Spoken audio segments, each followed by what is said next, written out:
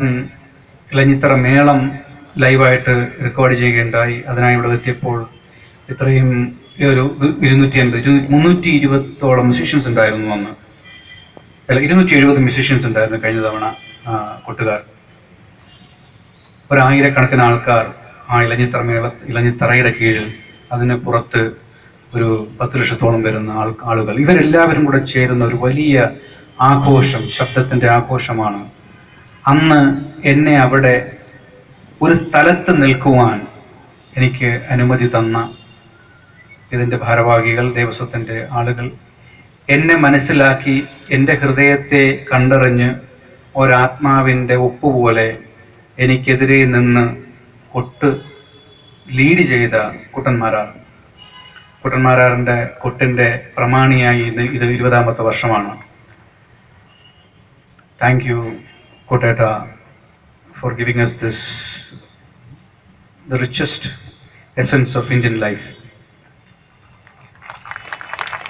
ഇതെല്ലാം ചെയ്തു കഴിഞ്ഞപ്പോൾ ഞാൻ കരുതി, എന്താണ് പൂരത്തെ പൂരമാക്കി മാറ്റുന്നത്? ഇതൊരു മേളം മാത്രമല്ല. മേളത്തിൻ്റെ പിന്നിൽ ഒരുപാട് കാര്യങ്ങളുണ്ട്. ചെണ്ടയുടെ ശബ്ദം എങ്ങനെയാണ് വരുന്നത്, അതിൻ്റെ പഠനത്തിലേക്ക് പോയി. ആനയുടെ പഠനത്തിലേക്ക് പോയി.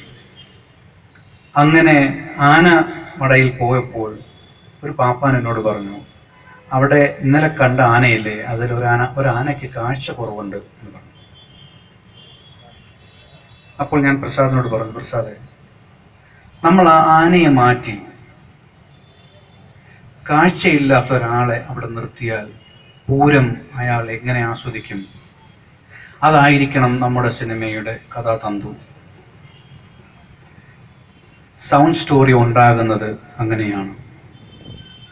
പൂരത്തിൻ്റെ തിരുമുറ്റത്താണ് അതിൻ്റെ ഒരു കഥാതന്തു ഉടലെടുക്കുന്നത്.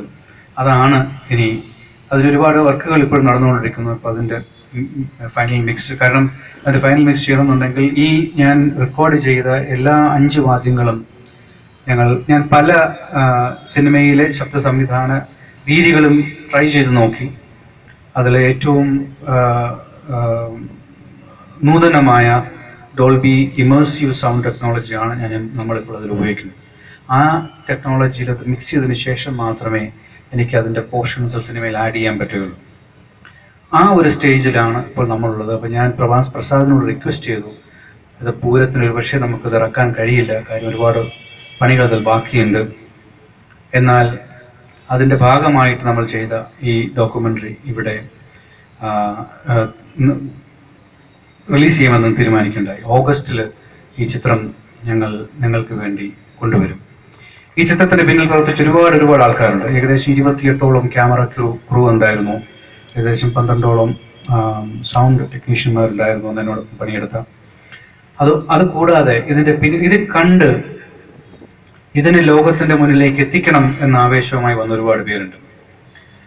ഇതിൽ കേരളത്തിൻ്റെ മണ്ണിൻ്റെ മണത്തെ പറ്റി ഒരു പാട്ടുണ്ട്. ആ പാട്ടിന് തമിഴിൽ മൊഴി മാറ്റിയ, മണ്ണിൻ്റെ മണം കൊടുത്ത തമിഴിലെ ഏറ്റവും പ്രധാനപ്പെട്ട കവി മൈരമുത്തുവിന് എൻ്റെ പ്രത്യേകം നന്ദി.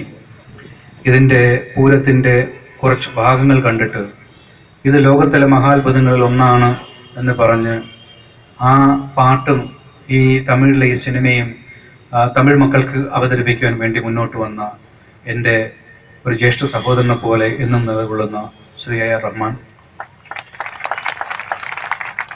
ഞാൻ പൂരത്തെ പറ്റി അറിഞ്ഞിരുന്നുവെങ്കിൽ എന്നൊക്കെയോ ഞാൻ ഈ പൂരം എൻ്റെ സിനിമയിൽ ഉൾക്കൊള്ളിച്ചേനെ എന്ന ആവേശത്തോടെ പറഞ്ഞ എൻ്റെ സുഹൃത്തും സഹപ്രവർത്തകനുമായ Shri Shankar,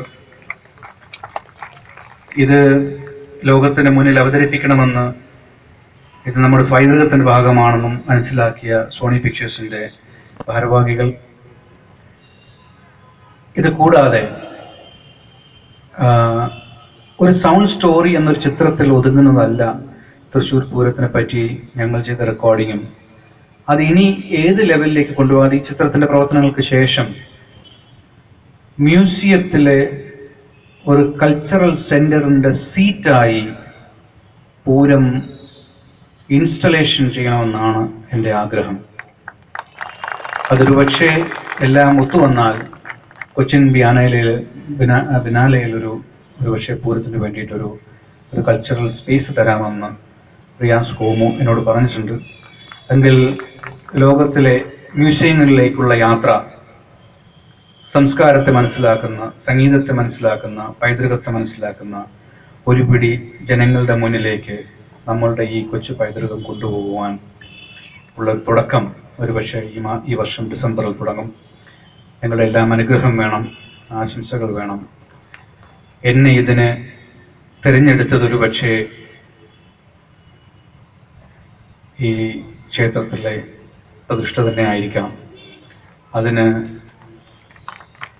I can only say, and my humility is the only answer to that. Thank you for choosing me. എല്ലാവർക്കും നന്ദി, നമസ്കാരം.